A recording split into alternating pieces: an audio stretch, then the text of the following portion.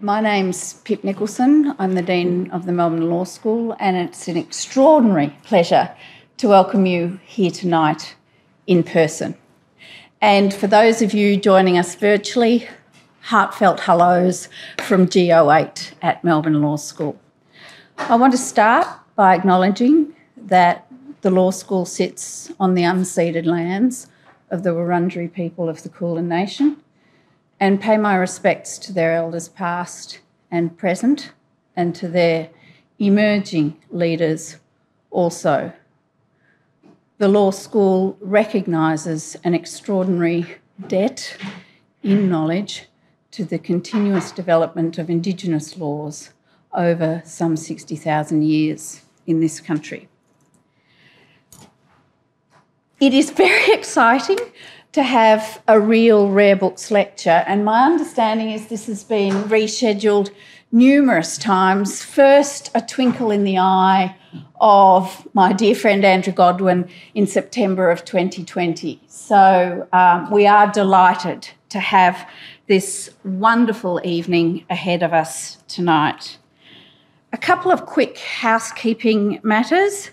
There will be a live Q&A following the lecture this evening, and for those joining us online, the chat function has been disabled, but we do welcome your questions. Indeed, we very much look forward to your questions. Could you just please submit them via the Q&A function and not use the chat function?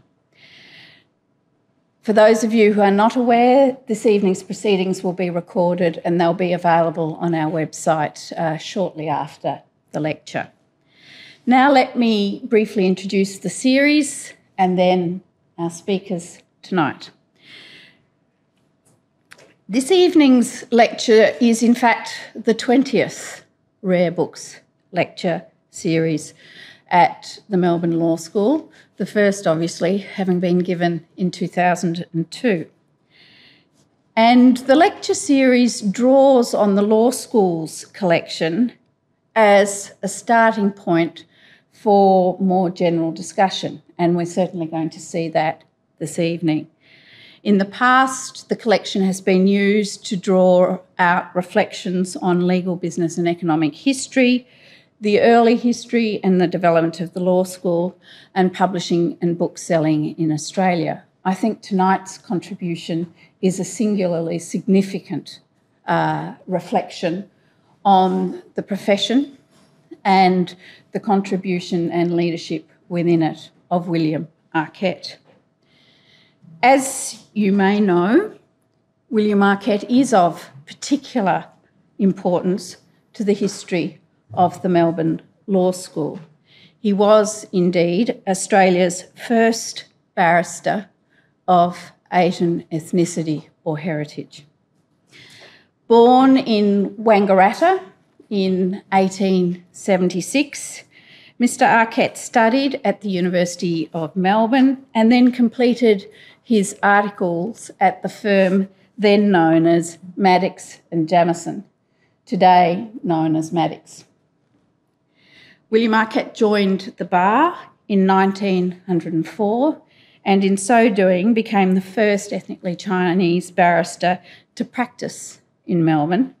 And throughout his law degree, he was particularly active in the fight against discrimination. Some of you in the audience know, but for those of you who don't, William Ah Ket's portrait will shortly be unveiled in the Peter O'Callaghan QC Gallery in Owen Dixon Chambers. And the historian Peter Yule has also written about Mr Ah Ket in his recent publication, Vic Bar, The History of the Victorian Bar. I welcome you all tonight, but I do in particular want to welcome the family of William Ah Ket and those who've collaborated with Associate Professor Godwin in his research. Let me now turn to introduce the wonderful Andrew Godwin. Andrew joined the law school as an academic in 2006 after 15 years of full-time legal practice, of which 10 were spent in Linklater's office in Shanghai. Andrew retired from his position at MLS last year, but his links are strong and deep, and we certainly warmly welcomed Andrew as a Principal Fellow of the school. He is the author of the critically acclaimed bilingual book, a copy of which rests in the corridor outside my office, that examines Chinese and English legal terminology and concepts. China Lexicon is the publication's title. Andrew's doctoral thesis examined traditional land use rights in rural China and evaluated their relevance and suitability for reform today. Andrew is not only a scholar of William Ah Ket, he is also very widely published in the areas of financial regulation, property law, and the regulation of the legal profession. Recent publications include co-authorship of Sackville and Neve's most recent edition of Australian Property Law, the 11th edition, if I'm correct. He's also the co-editor of two further works, the Cambridge Handbook of Twin Peaks Financial Regulation, which was out last year, I think, Andrew, and also Technology and Corporate Law, How Innovation Shapes Corporate Activity, also a recent publication in 2021. Andrew's also acted as a consultant to a broad range of organisations, which I won't list here, but we are deeply appreciative and pleased with your ongoing links to the school, Andrew. For some time now, Andrew has been researching and writing on William Ah Ket, and he asked me to say, but I'm also pretty sure he'll reiterate this comment himself, he welcomes comments, insights and contributions to this research from any of you in the audience. Andrew, we are honoured to host you this evening for the Rare Books Lecture 2022, and I'm delighted to hand over to you and then subsequently to Carol Hinchcliffe, who will conduct the Q&A and engage in conversation around William Ah Ket. Wonderful.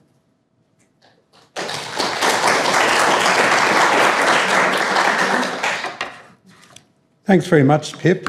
I'm grateful to you and the Law School for inviting me to deliver the Rare Book Lecture in 2022. There are many other people I'd like to thank, institutions as well, Carol included, who's been very helpful in my research of William Ah Ket, and also everyone who's helped to promote William's story more generally. It's a story that's well worth telling, and I do feel privileged to be able to participate in that storytelling. Let me also thank all of you for coming, those who are here in person and also those who are online. It's great to see so many people, and for that I give full credit to the subject of my lecture, William Ah Ket. So my research into William Ah Ket commenced in October 2019. The Asian Australian Lawyers Association, through the efforts of two of its founding members, Raynard Tang and William Lai, both of whom are here today, invited me to attend the award ceremony for the William Ah Ket Scholarship at the High Court of Australia in Canberra. First awarded in 2017, the scholarship is supported financially by the law firm Maddox, where William did his articles of clerkship from 1900 to 1903. The scholarship was established, and I quote, to encourage law students, law graduates and lawyers in the early stages of their career to contribute to the development and promotion of cultural diversity in the legal profession. By chance, I happened to sit down next to one of the members of today's generation of Ah Kets, and thus my journey began. As the Dean mentioned, the Rare Book Lecture Series uses the library collection as a starting point for more general discussion of a broad range of subjects. I initially thought that it was a bit anomalous, Pip, to use the series as a platform for talking about an historical figure, particularly when I wouldn't be focusing on any particular books, rare or otherwise. History, however, as we all know, is accessed through documents, records and books, and I've benefited enormously from having access to many rare books and documents that were either written by William or owned and used by him. There are also many books that make reference to William in one context or another. I'll return to some of these books and documents later in the lecture. So let me just outline what I'll be covering in my lecture. I'll start with some biographical information about William. I'll then discuss William's education and training in the law. Following that, I'll talk about William's career, including the colleagues that he had both at the bar and on the bench.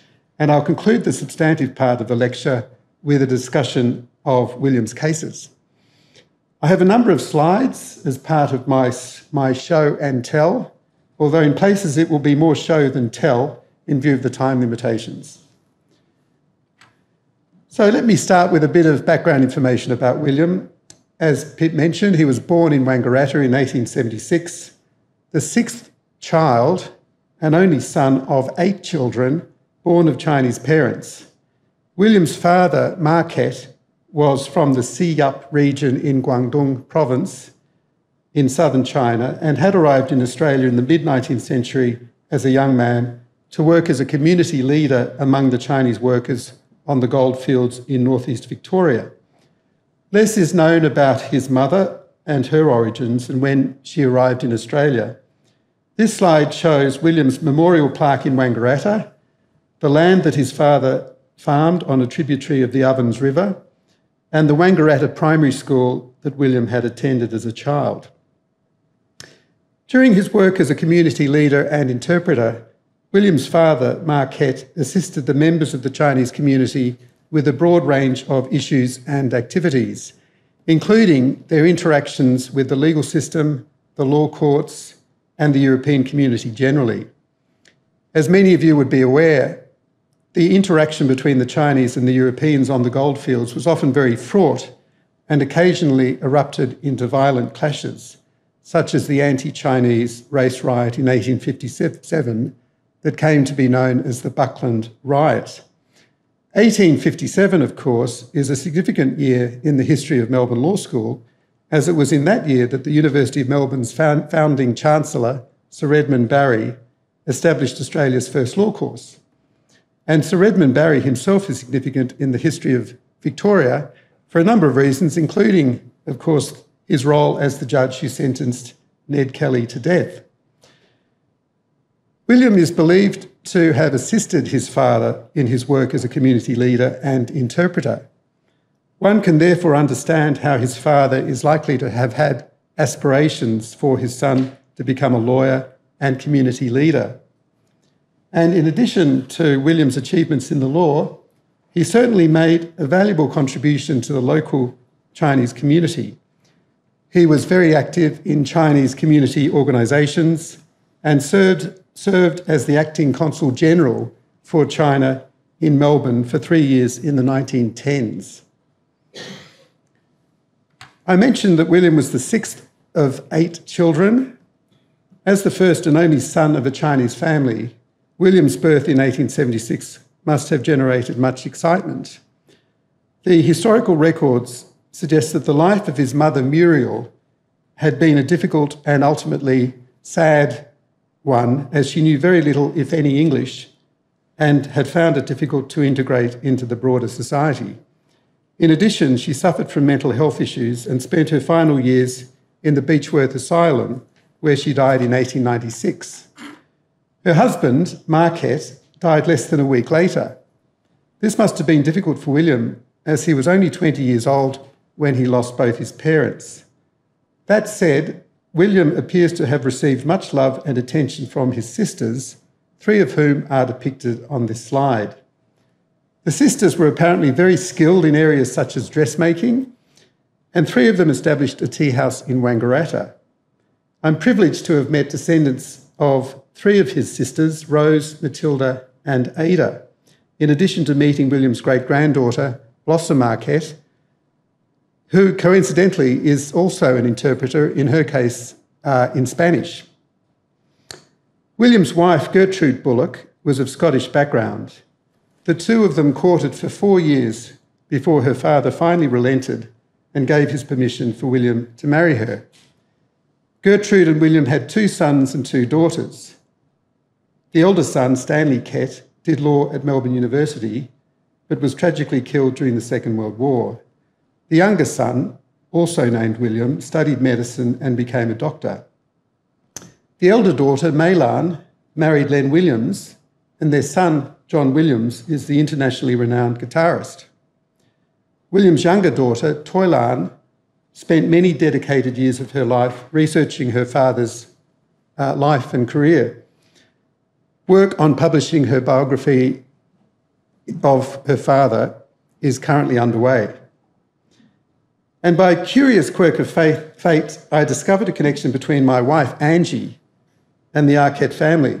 Angie's grandfather, who was a general practitioner in Mansfield during the 50s and 60s, treated members of the Ah Ket family in northeast Victoria.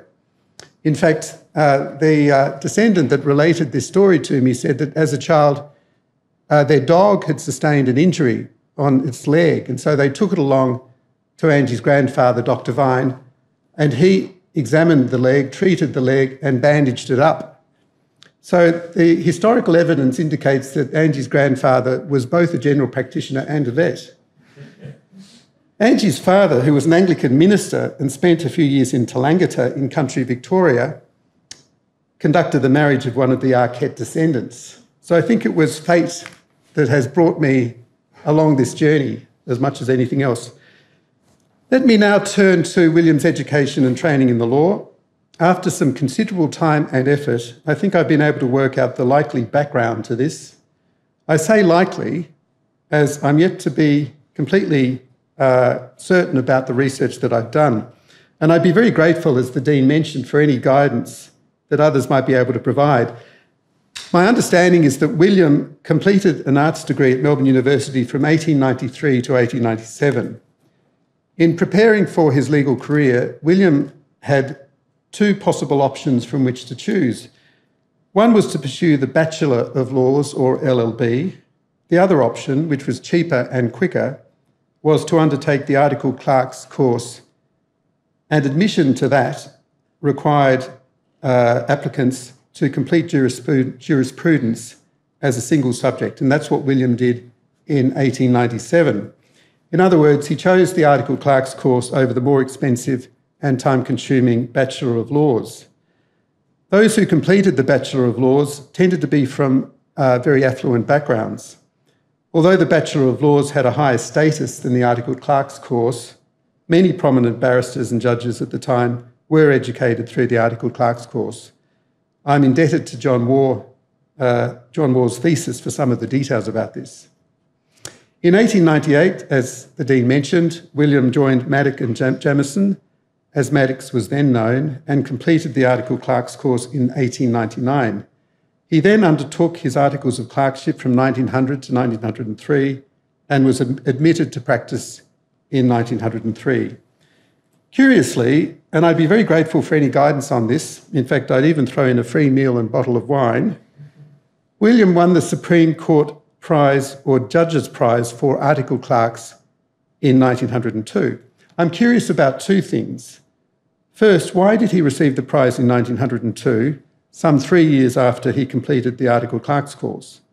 Was it because the prize was something that Article Clerks could apply or compete for after they had finished their course, or was it based purely on the results from their course in the same way as the Supreme Court Prize has traditionally been awarded to the top graduate in the LLB degree, now the JD degree? Secondly, I'm curious about the fact that although William was awarded the Supreme Court Judges' Prize for Article Clerks, nobody appears to have been awarded the Supreme Court Prize for the LLB in 1902. Was this because the LLB students and the Article Clerks competed jointly for the prize?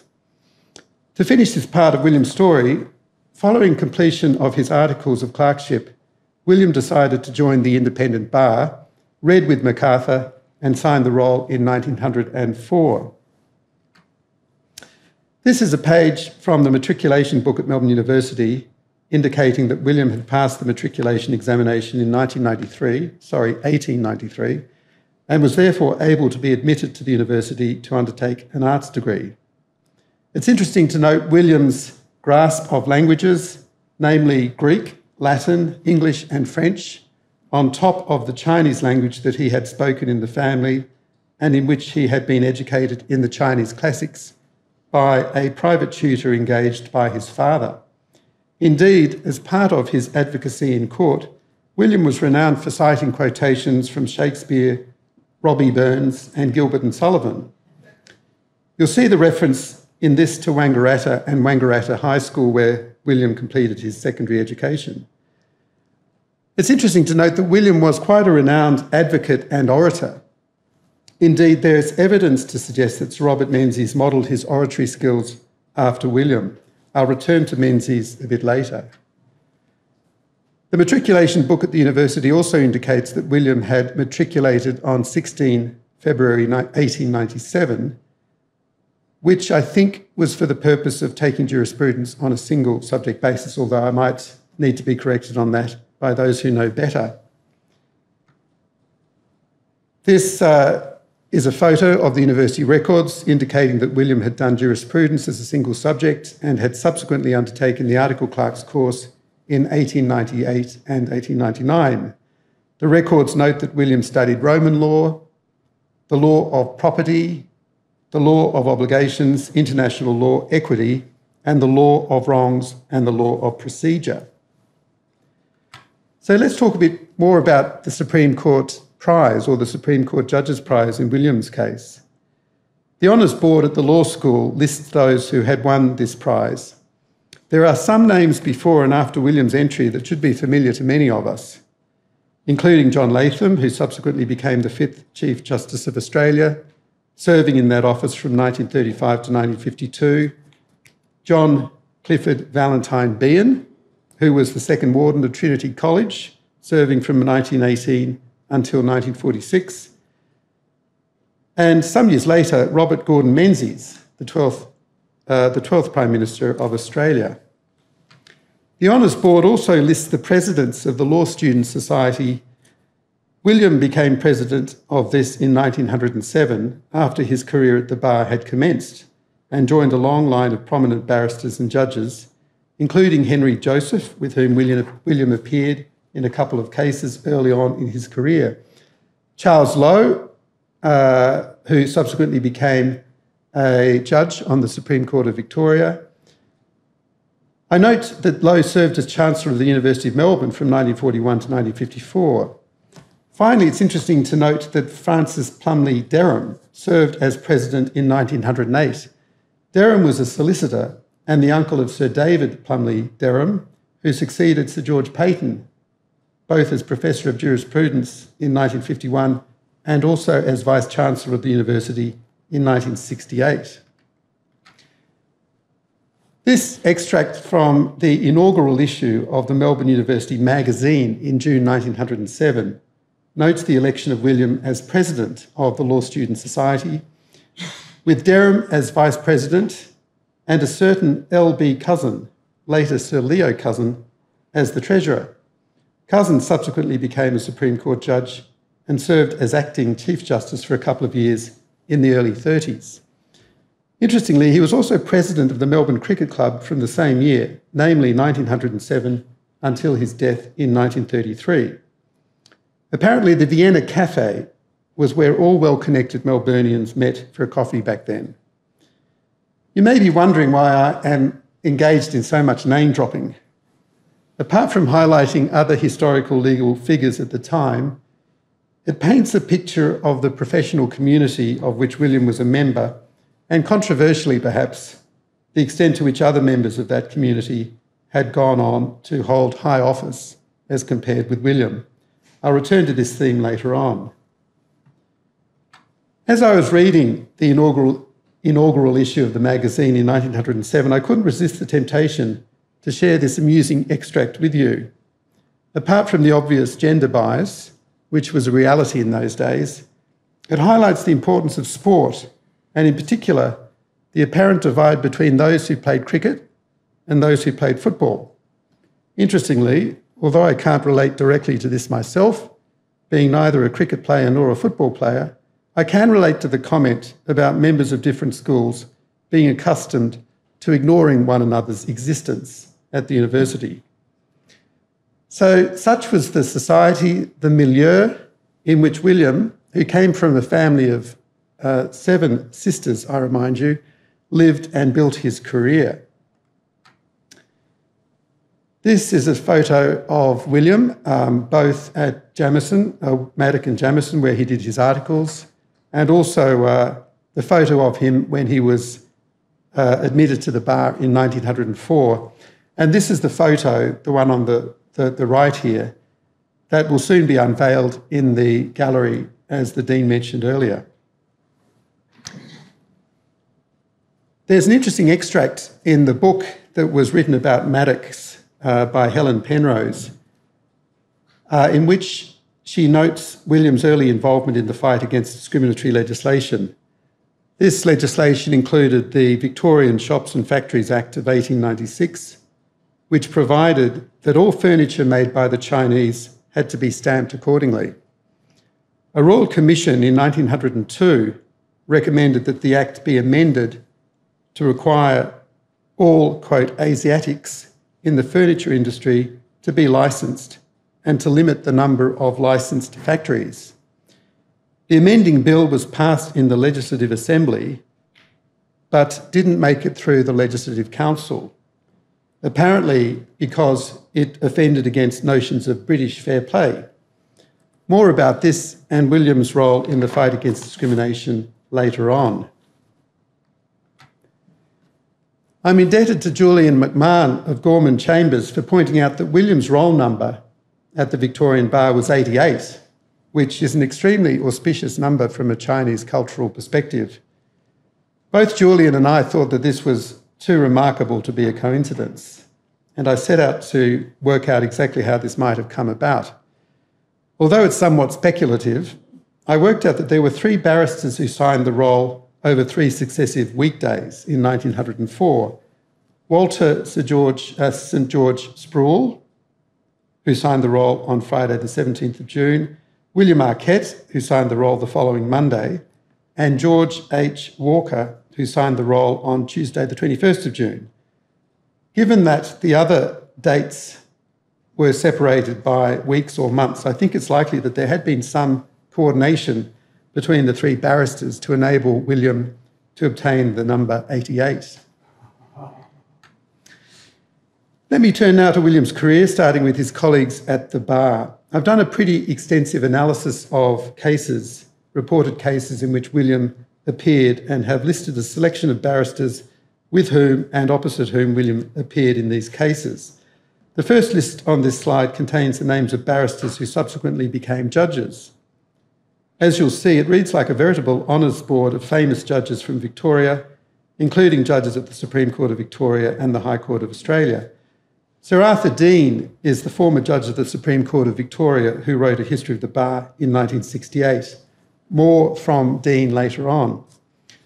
I've also listed 3 barristers who didn't become judges but are nonetheless significant. The first is Sir William Harrison Moore, who subsequently became a Professor of Law and the 3rd Dean of Law at Melbourne University. The chair that was named after him is currently held by Professor Hilary Charlesworth.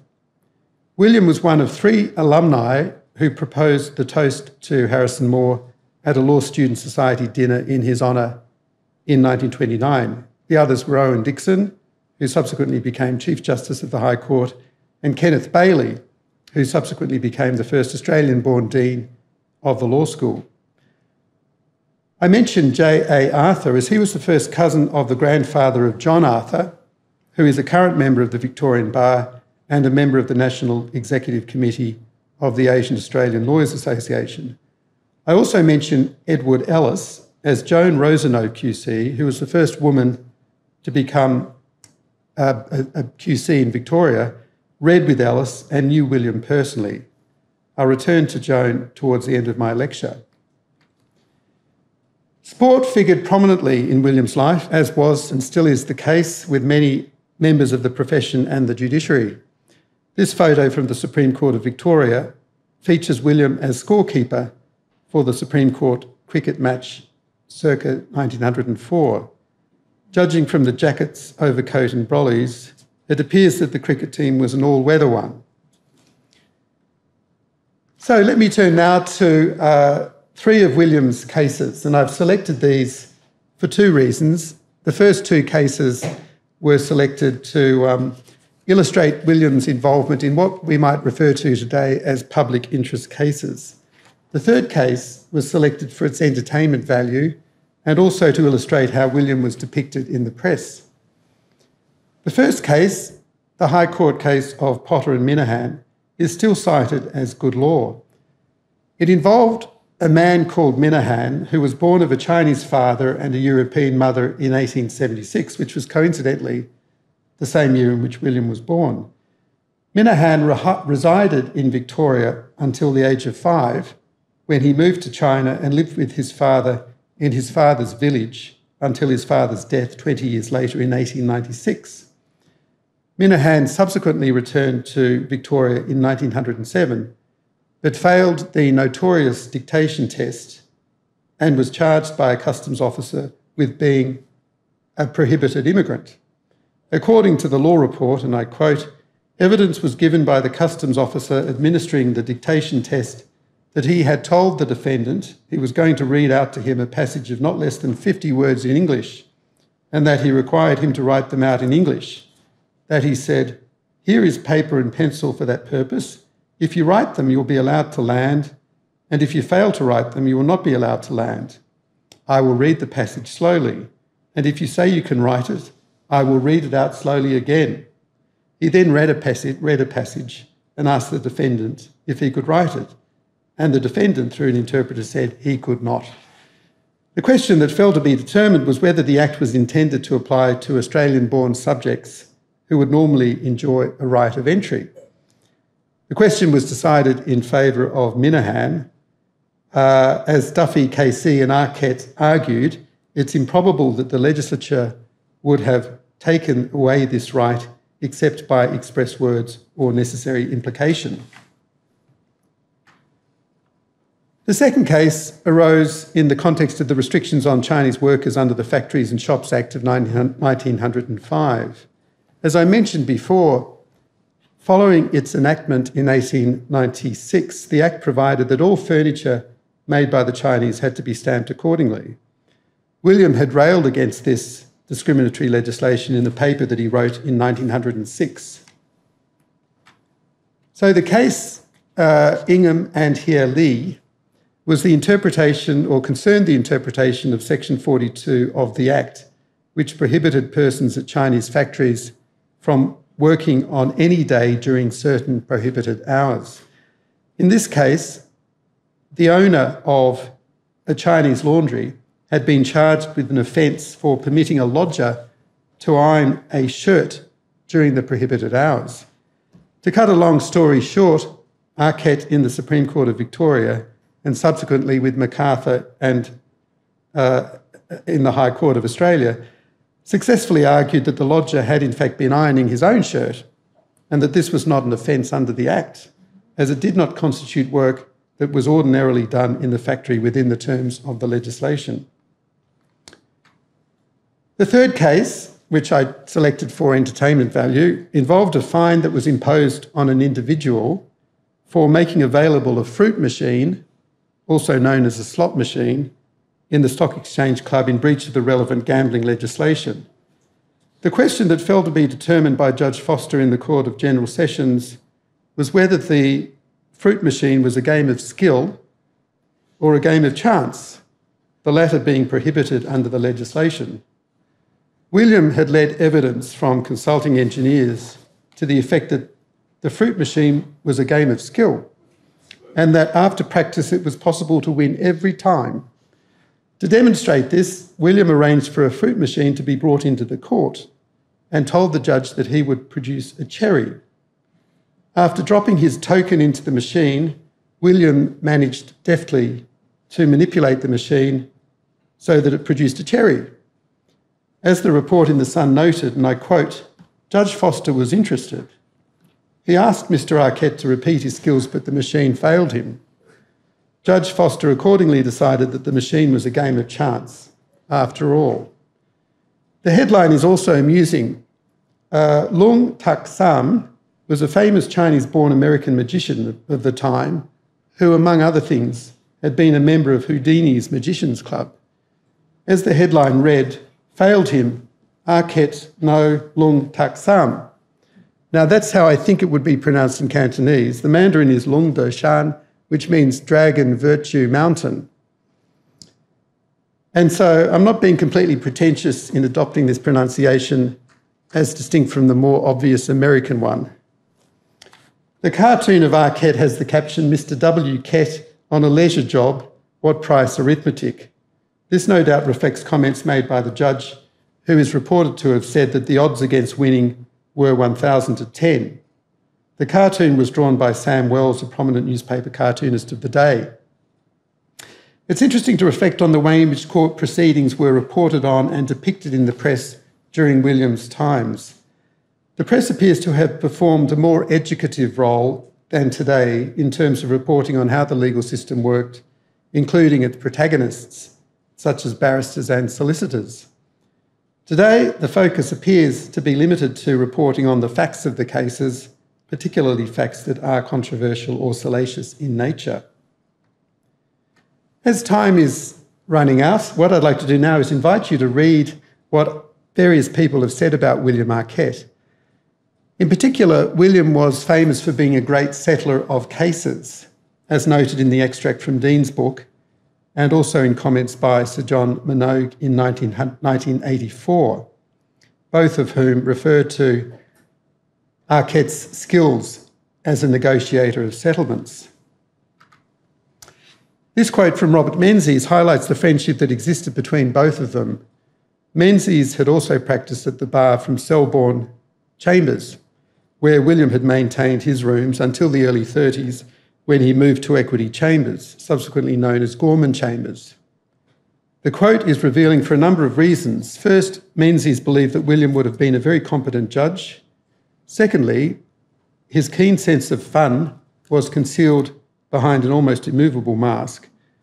Thirdly, there was a certain prejudice among clients against having a Chinese barrister, which limited William's practice to an extent. This begs the question as to the extent to which prejudice and discrimination may have limited William's career more generally. William clearly lived in a period of prejudice and racial discrimination. It appears, however, that William rose above that and dedicated much of his life to building bridges between the East and the West.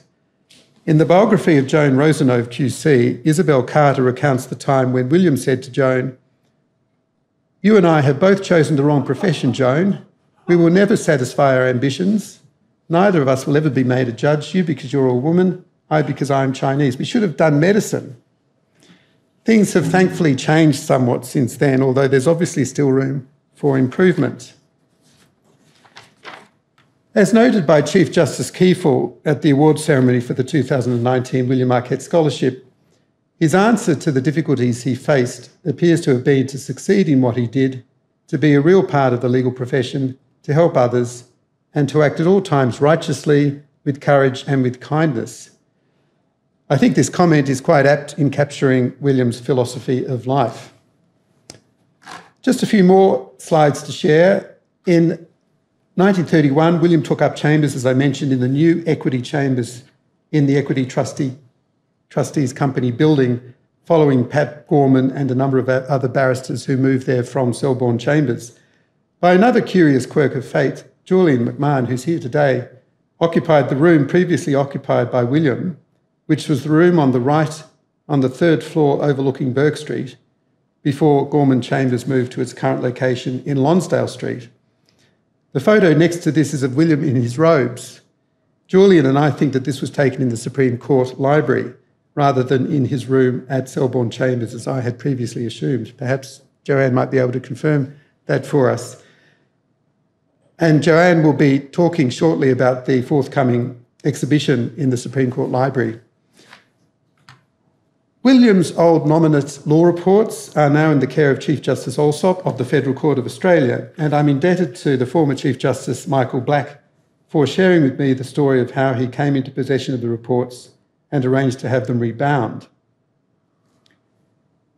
The reports bear William's stamp, together with that of Elias Godfrey Koppel, a well-known silk at the time, whose son is Charles Koppel, who is the renowned academic in Indonesian politics and society.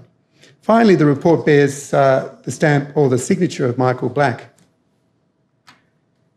This is a photo of a 2-volume set of Taylor on Evidence, which William had in his collection and which has recently been restored by Sharon Prentice, the partner of William's late grandson, Paul Ket. These 2 volumes are significant as they pass through the hands of and bear the stamps of Benjamin Dunn, a judge of the Supreme Court of Victoria, and also Peter Gray, a former judge of the Federal Court of Australia. I'm grateful to Peter for sharing the story of how he gifted these 2 volumes to William's younger daughter, Toylan, when she was undertaking research for the biography of her father. So, together with a friend called William Liu, William Ah Ket founded the G.E. Morrison Lecture Series, named after the famous Australian journalist and sinologist George Ernest Morrison, or Morrison of Peking. And the lecture series continues to this day at ANU. In 1933, William delivered the second G.E. Morrison lecture, in which he reflected on the similarities between Western culture and Chinese culture, particularly as embodied in the philosophy of Confucius. And there's an interesting reference in the press to William's supposition that if Confucius was alive at that day or on that time, he would have been fascinated by the bagpipes. And that, I think, is a reference on William's part to the Scottish background of his wife, Gertrude. I thought it would be nice to close my lecture this evening with William's own words. Having carefully improved himself, a man may bend his mind to improving others and by the force of example as well as precept, help to make the world a better and happier place. Thanks very much. What I'd like to do now is invite Joanne Boyd to say a few words about the forthcoming exhibition in the Supreme Court Library.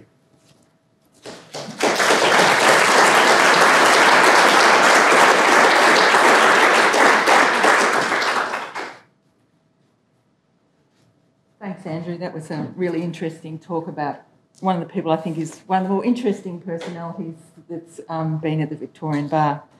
I'm the Archives and Records Manager at the Supreme Court of Victoria, and I've been with the court for 15 years. And I've been working in the archives, and it's presented me with the opportunity to work on records that are more than 170 years old. And I consider it both a privilege and a really interesting thing to be able to do. You can probably tell that because I've been doing it for 15 years. Working on this project with Andrew, I've been lucky enough to examine the original case file for Ingham and High Lee, the infamous shirt ironing case, and it's and the prosecution under the Factories Act. And that went all the way to the High Court, as you know, which in those days wouldn't have been that far because the Supreme Court building was also where the High Court used to sit as well. So Chief Justice Madden probably heard the original case. Well, the original case was heard at Carlton Police Station, the Carlton Courthouse, and then it came to us in the Supreme Court. I think probably if it was Chief Justice Madden, it may have been in the Practice Court. Then it would have to the High Court, which would have been sitting in Court 2. So William was very much in that building and that sort of thing, and that always fascinates me to think those figures moving around that building and using the robing rooms and everything like that. The case file also was in beautiful condition, by the way, the file. Not all my files are in that good a condition. But it said that there was the cost was in there, which was fantastic. So it had all the detailed costs, and Mr Ah Ket was paid £5 for appearing in that particular case. There's, as well as that case, a copy of that case file, which we'll have on display. I'll also be looking a little bit about his relationship with the Supreme Court in the library.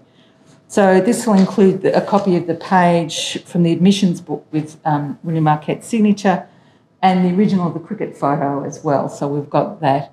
And just as Andrew was showing you the matriculation and books here at Melbourne, of course, the admissions book was much the same, so it'll have the name and the signature.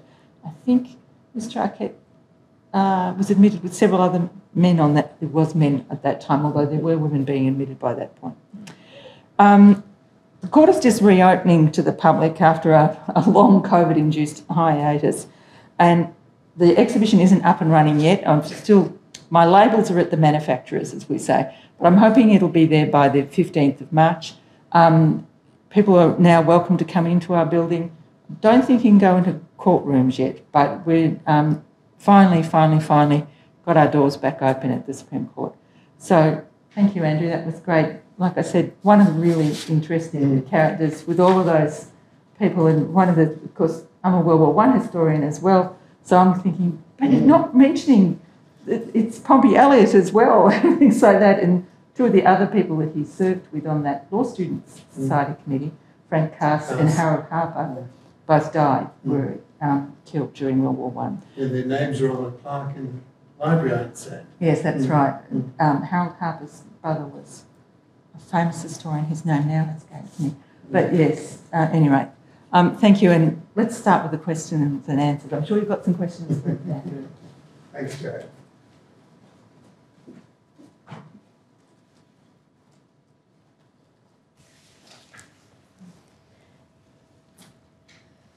Okay, I'm Carol Hinchcliffe. I'm a law school librarian, and I've had the great privilege of sort of being on the journey along the way with Andrew and all his explorations and delving into legal biography. Vanetta and Emily are here, and they welcome any questions that you have. So do I have anybody with a question about Ah Ket or about the way Andrew got involved with legal biography and, yes, Matthew Harding. Hi, thank you. Just wait one moment and Vanetta will come to you. Thanks, Andrew. That was extremely interesting. I'm guessing you've looked at William's correspondence, his letters and the like, and I'm just wondering whether you can say anything about the insights you've gained from looking at that, about the man or the relationships that he had and so forth. Thanks for the question, Matthew. William didn't leave, unfortunately, many examples of his correspondence, and I'd be really delighted to find copies of his correspondence, but he did leave a notebook that he completed in the final months of his life. And William was affected by a stroke in the year in which he died, 1936. And the stroke affected his right hand, so he couldn't write anymore. So what did William do, being the inventive person that he was? He taught himself to write with his left hand. So the notebook that exists is a record of William's reflections and thoughts in the final months of his life, and that is really revealing. William shares his thoughts about society, how to get on in life, what is the true meaning of life indeed, and what we should all be focusing on. He was a man of great conviction. He was, amongst other things, a Freemason. So he subscribed to notions of universal truth and equality, and that indeed was very much the way in which he conducted himself and led his life. People often ask whether William made reference to or complained about the fact that he hadn't ever been appointed to the bench, or he may have been overlooked in one way or another. But according to his younger daughter, Toylan, he never mentioned that during his time with the family. He always focused on what it was that united us rather than what it was that might have separated us. And so he is quite an exemplar in terms of diversity. And when you think about the times in which he lived, as I outlined, and the people amongst whom he mixed, it's quite remarkable that he did as well as he did, given the times in which he lived. I think it's probably inconceivable, although others might like to argue with me, and I'd be happy if they did, but I think it's inconceivable that somebody of Asian background would have been appointed to the bench in those days. So I think that's probably a given. As to whether he would have been granted silk, at the time, particularly in the 30s, because of the Depression, he, like a lot of other barristers, may have chosen not to take that step because he was worried about losing his income. But it's very interesting to reflect on how well he coped and how well he did, and the legacy that he's left for us today. Yes. Raina.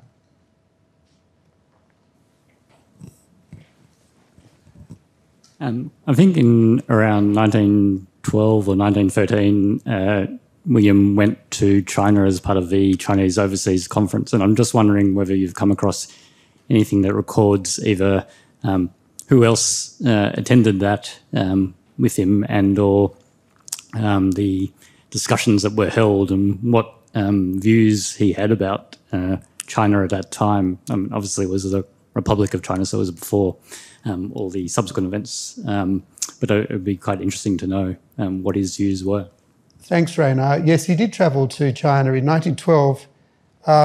He combined his trip to China to represent the overseas Chinese at the convocation of the Parliament after the Republic of China was established. He combined it with his honeymoon to Gertrude, which I thought was really efficient. I could be accused of doing the same things with my wife on occasion. But there are photos in the family archives of his trip to China, and they are quite interesting. He went there with a friend called Mihao Amoy, whose father was Louis Amoy, who's generally regarded as the father of the Chinese in Victoria. He was a successful businessman who emigrated to Australia, I think in the 1830s or 40s, and developed quite a bit of wealth through gold mining. And so William was there to represent the overseas Chinese in Victoria. But what's interesting about the records is that everyone was as interested in Gertrude's views of China, and the fact that there was this young Australian lady who had travelled to China, of all places, and had come back in one piece and having enjoyed it, and with lots of stories to tell, and that was actually covered in the press. Unfortunately, the Republic was short-lived in many ways before China descended into warlordism and internal disruption.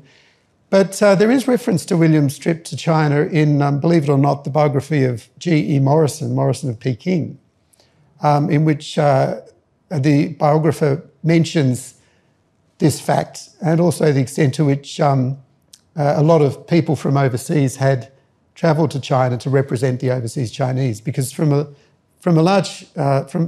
one perspective, the Chinese overseas were included in the development of the new republic. And as to what William thought about the experience, as to how easy he may have found it to mix with the Chinese in mainland China, one doesn't know. I suspect that he was educated in Mandarin, but his main dialect was Cantonese.